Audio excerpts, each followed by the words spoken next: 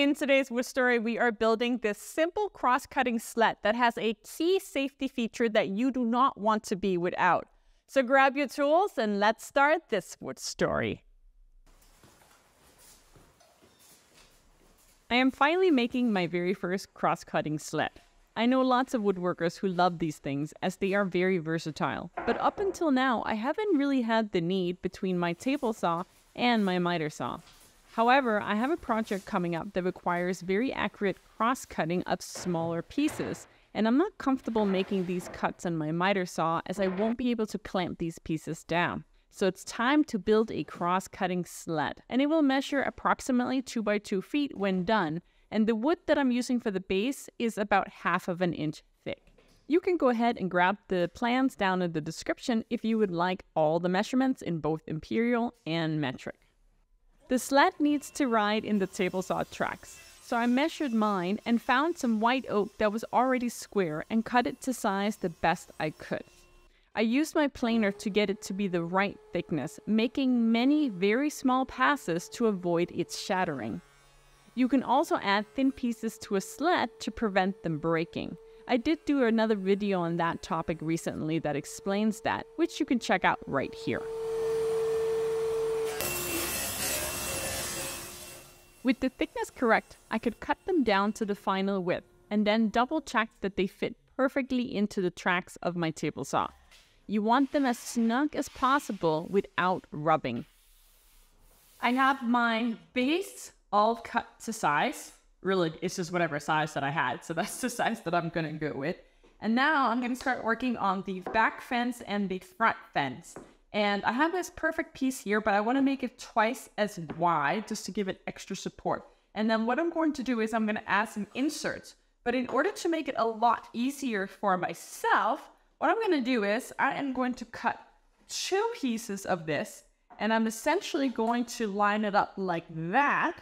And then I'm going to put the T-Trak in between, and then I'm going to do another piece right here. And what that's going to do is it's going to ensure that I don't have to router out a T-groove after the fact. So I'm going to save some time. Now, the only downside with this is that this wood is technically too thick. So it is going to kind of be inserted, or I can have it come further out. I can just add a little spacer in between. I'll have to decide what I want to do with that. Ideally, I would just be using my 1/2 inch plywood, but I don't have any more of it, so I'm just going to use what I have. You'll need to decide where you want to add your T-Trak to your back fence. I personally wanted to make sure that my blade would never have a chance of touching the T-Trak made from aluminum, and this is because I have a SawStop table saw, and if my blade cuts aluminum, my brake is going to activate, which means I'm going to have to spend $150 on a new brake, and I really want to avoid that. I ended up placing the T-Trak 2 centimeters from the top. If you want yours further down, you can also pre-cut your T-Trak into 2 pieces slightly smaller than the width of your fence, and then lay them as individual pieces. This would also solve the issue, but I didn't think about it until later on.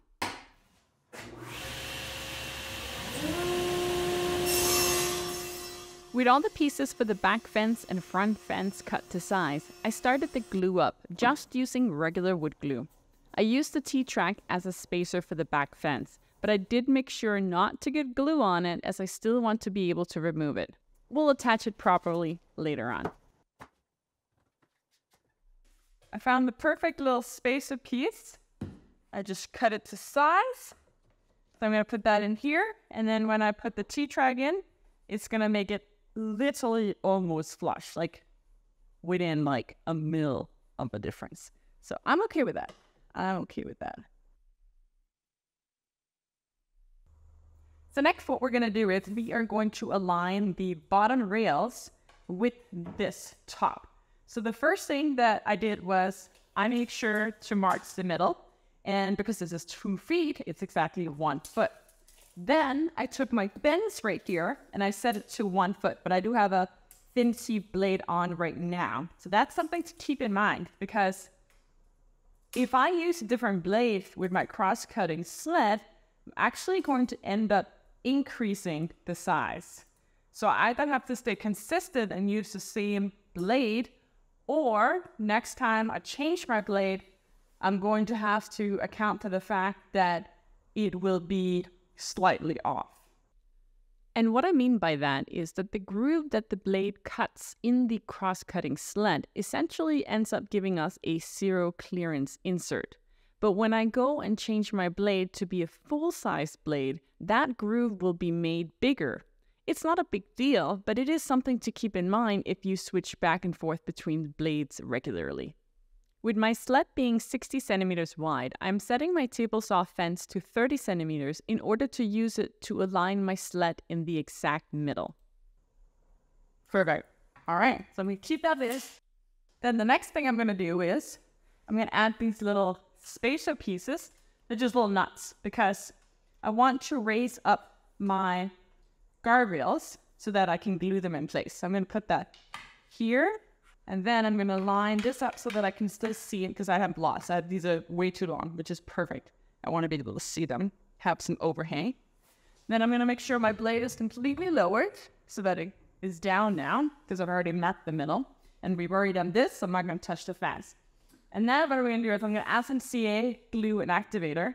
And then I'm very carefully going to place this down so that it is like this. That way it is completely flush against my fence, and in theory, that should make it square. Now, we won't make it completely square until we actually get the front rail on. Don't worry too much about that right now.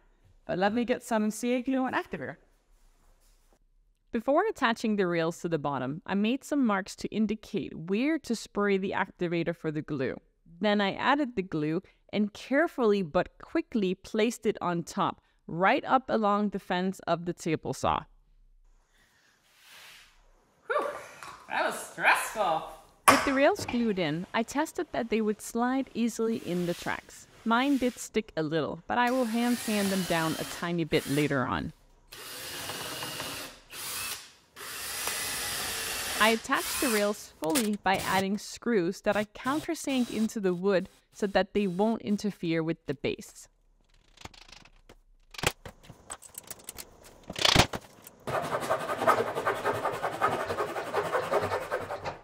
Because the rails were made oversized, I used a hand saw to remove the excess. The glue was all dry for the front and back rail. Because it's two pieces glued together that can easily shift even with clamps, I wanted to make the pieces completely square again. I would recommend just cutting it on the table saw by just removing a sliver of material. But I recently got some new hand planes and I wanted to test them out, so I had some fun doing that.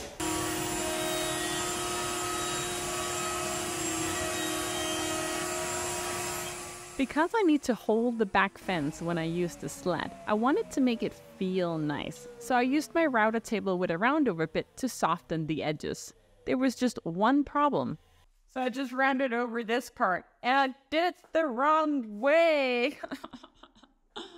I was supposed to do the top and I did the bottom, which is annoying. So I need to do the top now, and then I'll have to probably cut off a little bit at the bottom. And I'm just borderline right now about clearing it. Remember how I didn't want the fence to be, or the blade to be touching the aluminum? So if I'm in any danger, then I'll probably keep this. And if I'm not in danger, then maybe I'll cut it off. Let's see. Either way, I'm going to round over this one now, which is the right side to do it on.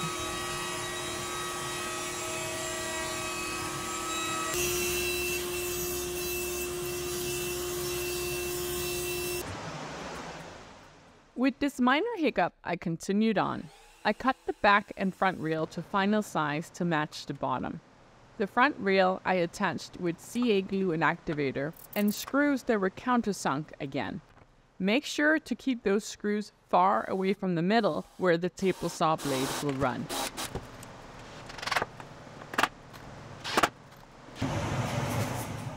I used a small hand plane to cut a 45-degree angle on the back fence. This will allow small amounts of sawdust to have a place to go instead of getting trapped and potentially pushing the workpiece to be cut outwards when making multiple cuts. For the back rail that holds the T-Trak, it's really important to get it square to the blade. Otherwise, all of your cuts will be wrong every time you use this crosscut sled. So for this part, you want to take your time and get it right. With the sled placed in the table saw grooves and the front fence already attached, raise your table saw blade slightly and then turn on your saw. Then push the sled down gently and make sure that you stop when you reach the middle of the sled and turn off your saw. Then flip over your sled and pre-drill multiple holes. Again, using a countersink bit and with the screws far away from the middle. Attach the back fence with just one screw on either the right or the left side. This way the fence can still swirl. Now flip your sled over again on top of the blade and raise your saw blade enough so that you can use a carpenter square that's not touching the teeth of the blade, only the blade itself, and then line the other side up against the fence that's still able to move. And once you're confident that it is completely square, you can attach another screw on the other side to secure it. I don't recommend using glue because if you're wrong and if it's not square, you can still fix it. But if you use glue, then you're kind of screwed. And finally, once you're sure the sled is completely square to the fence, you can turn on the table saw again and run it all the way through the end. Just make sure to keep those hands far away from the blade as it comes out the other end of the sled. Safety is always a top priority in my shop, and this sled does pose a danger if your hands are not in the right position. So I built a safety feature that will help. I took 2 pieces of plywood and glued them together. Then I cut a curve on the one end, and then I spray painted it red before attaching it to the middle of the sled. I just used CA glue and some wood glue. That's all that was needed here. But the idea is that the red represents the no-touch zone, and as long as my hands are not touching the red, I am in no risk of the blade ever cutting my hands. In order to make the rails underneath the sled run as smoothly as possible, I added some Minwax, which really helped. Then I added the T-Traks, and I decided to use my 4 smaller leftover pieces of T-Trak instead of my 1 large piece. This also meant that my T-Trak had a small space in the middle of the sled, and that was okay with me, as after all of the concern of the saw blade possibly touching the aluminum, I could have just done this from the beginning and placed the track anywhere in the back fence, and that way it would have never had a chance to touch the aluminum. Live and learn. With the T-Trak in place, my finishing touch was making a quick stop block using a square scrap piece of hardwood that I drilled a hole into, and then I used a T-bolt to run through it. And with that, this crosscut sled was done and ready to be used for my next project. Now that I have this sled, I can see why woodworkers love them, and I have a feeling that I'll be making a few more in different sizes over the years. But for now, this one is going to be great for cross-cutting, especially those small pieces that I just wouldn't feel comfortable cutting on the miter saw. So let me know, what do you tend to use your crosscut sled to cut? Is it in place of a miter saw, or why do you use a crosscut sled? Thank you so much for watching. For more great do-it-yourself projects, check out these videos, and I'll see you soon in the next Woodstory.